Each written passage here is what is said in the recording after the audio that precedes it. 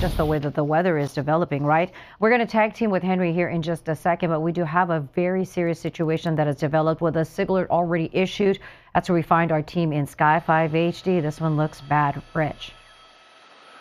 Yeah, it certainly does, Ginger, and this is going to play well into the morning here. We're still awaiting the condition of the driver of this vehicle here. Fire department still working to cut off the doors to gain access to the occupants of the vehicle. We still don't know how many occupants are on board. I'm hearing that maybe just one person was inside here, but we'll find out here shortly as paramedics are just now arriving here. There's 3 or 4 other cars that were involved in this crash. It came out as a wrong-way driver on the northbound side of the 405 at Sherman Way. That car slammed into the center divider and then passing by traffic slammed into that car. So it was a chain reaction crash that happened here on the 405 at Sherman Way. You can see CHP is holding all traffic here on the northbound side. They have requested Caltrans, so there will be a hard closure that will be in place here shortly at about Victory. And if you're planning to make your way through the Van Nuys area on the 405, probably best to get off at Burbank or Victory until that hard closure is in place. You can take Sherman Way or Woodley,